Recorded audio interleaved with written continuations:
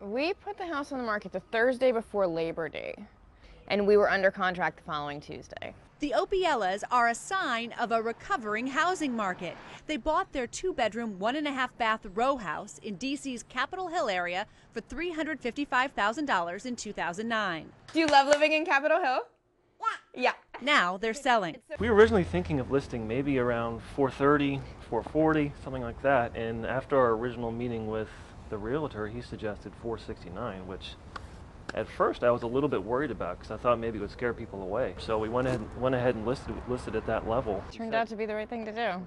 Hungry buyers came knocking. Maybe 30, 35 people came through total for one 3-hour open house, which was pretty amazing. And then we had a lot of traffic. We had probably 7 or 8 other scheduled appointments over a 4 or 5 day period. Yeah, people come by, saw the sign, just wanted to come and see the place. So there was a lot of people looking for houses in this area.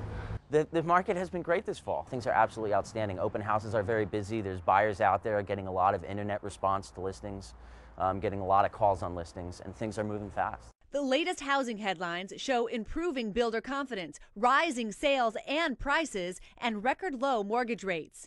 Housing is coming back to life. But don't break out the bubbly just yet. Home prices aren't expected to return to their peak until 2023. There are 3 million loans that are in foreclosure, or they're very late and likely to go into foreclosure. That's a lot of loans. There's 49.5 million people with mortgages. In some markets across the country, it's still a big problem. But for those in the market, it's a fabulous time for buyers and refinancers. For the first time in 6-7 years, sellers do have some leverage in the negotiations. Prices are rising, and they don't have to cut their price like they did before. Here's what buyers need. You're going to need good credit, you're going to need proof of income, and you're going to need some money in the form of a down payment. As for the Opiellas, they're looking to sell for a profit, and they hope their next selling experience is similar.